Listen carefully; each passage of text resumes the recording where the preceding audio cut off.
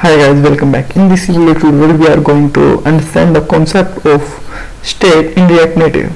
So states and props are a very basic fundamental in the React.js and React Native.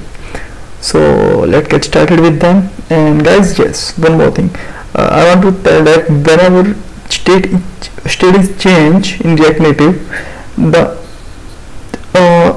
page is rendered again. I mean the screens is reload again. You can say that reload, that means render. This function will call again whenever state is changed, and with that the only tag which we need to update is only reload, and the other rest of tag will never got reload after the state change. So that's why this is working very fast. So let's get started with that. So first of all, I need a constructor function, and with that we need a super keyword. Super keyword is allowed to use this concept in React Native. So if you are going to comment this, then you can see that the error here, which is the constructor, so that this is required to call the constructor super keyword. Okay, now we have to start, we can define a state like that. This dot state equal to, just create an object, and like I'm going to create a object of that, and which is hello. So this is a way to define the state and how we can call that. So just I'm going to change the texture. I can delete this and start with the curly brackets here, and just put this dot state name dot like object, and you can see that.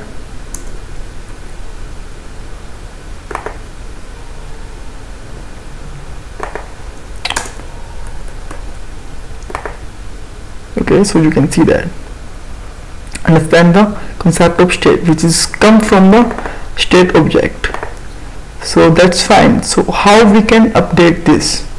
So whenever we are going to start with any new technology, we are always too excited about that, how button click is performed in performing this technology.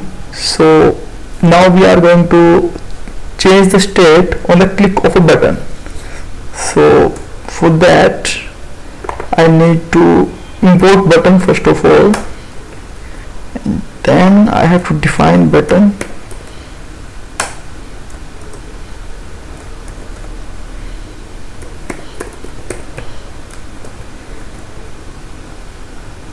Okay, so he's telling that you have to close the button here, and okay, view config, that's fine. What you want to tell that?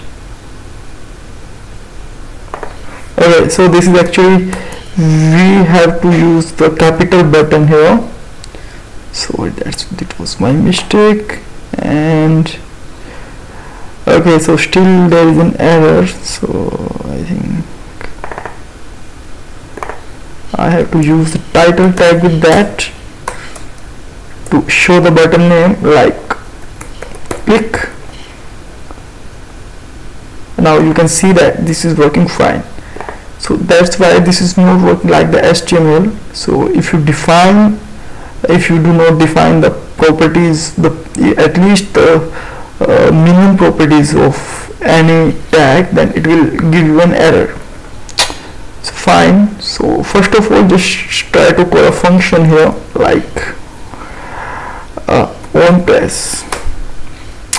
So here I'm going to create a arrow function. If you don't know about the arrow function, don't worry, just read about, just Google about this, and this is very useful in ECMAScript 6 also.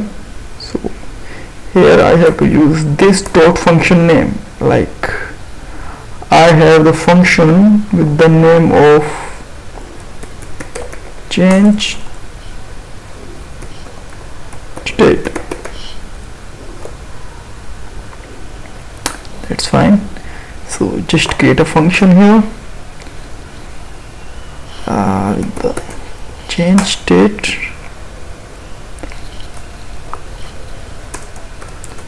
and alert here. Just for now, alert something like hi. Now just click here, you can see that hi. So if you do not use the arrow function, this will not going to work properly.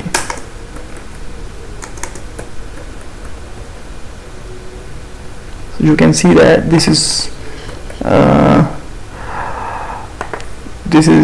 always pop up without on click, because this is not an event handling properly, so that we have to use the arrow function here. So now fine, now we have to use the update the state, like this dot set state. This is a function to update the state, and within curly brackets use object, and here we can put that state is changed now. Now see, whenever I am going to click on this, the text will be changed. You can see that, because once the state is changed, the text of this state will also changed. So this is a very simple fundamental, and the same way the props is also very important in the React Native. So in the next video we are going to talk about the props and how props work and what is really props in React Native. So thanks guys, thanks for watching this video, and please subscribe our channel. Please don't forget to like this video, and if you have any solutions and any issue, then please comment in the comment box. I will try to solve your problem. Thanks guys, thanks for watching.